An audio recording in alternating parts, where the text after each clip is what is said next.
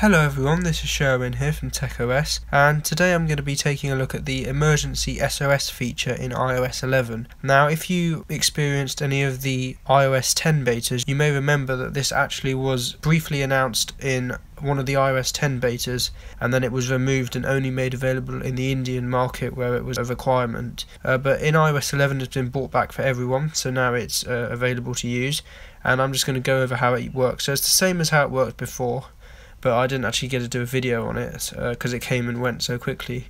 But I'm going to go through it today. So as you can see, it is an iPhone 5S, so it may be a bit glitchy at times. But if you go into settings, and then if you scroll down where you usually have your general and Siri and everything, all those settings, you'll see there's a new one here, Emergency SOS. If I tap on that, and here are the options for Emergency SOS.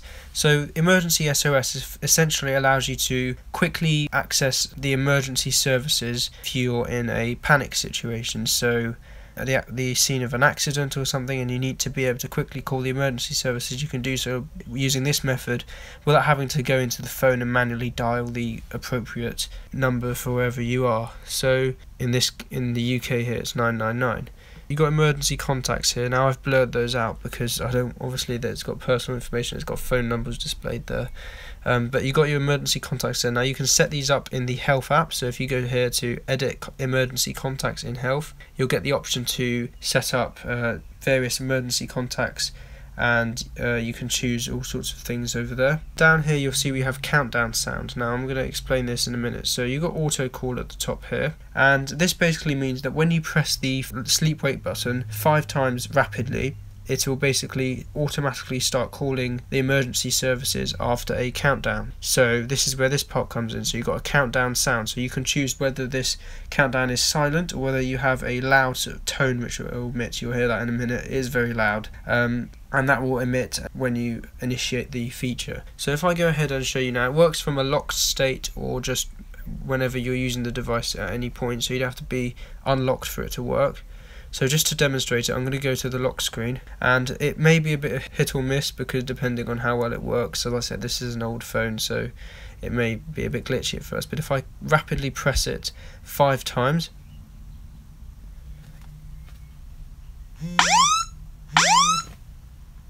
as you can see, it was proceeding to call the emergency services. So obviously I have to tap stop calling, otherwise it will end up calling emergency services, and if you don't have an actual legitimate reason for calling them, you get into trouble. So I'll stop calling, but you see the interface there, it's got a nice big countdown in the middle, and then if I let it obviously continue, then it would get to 0 and then it would call the emergency services.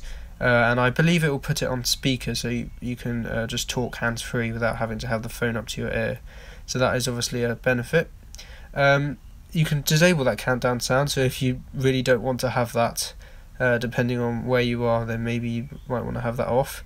And the final sort of feature is this auto call option. So if I actually turn this off, you'll see that it won't automatically call. So if I go back to my locked state, and if I press it 5 times now, oh, that was 4. 1, 2, 3, 4, 5.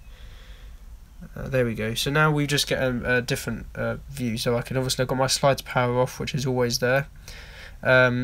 You've got your medical ID. So if you want to view your health information, which you set up in the Health app, again, I showed you how I explained that earlier, and obviously you can see your emergency contacts there with their phone numbers, which you've got that option, and then here you've got your emergency SOS. So if you slide this, then it will go ahead and call the emergency services like that. So you do have a sort of manual option if you want more control over what you're doing, rather than just having it automatically start calling when you press the sleep wake button 5 times. And also that does give you the option of quickly accessing your medical ID, which is something that you can only otherwise do from the lock screen or in the Health app, so it's nice to have that option. But anyway, that's it for this video. If you've got any questions or comments on anything in this video, or if you just want any other general tech support with your Apple devices, do let me know by leaving a comment in the comment section of this video.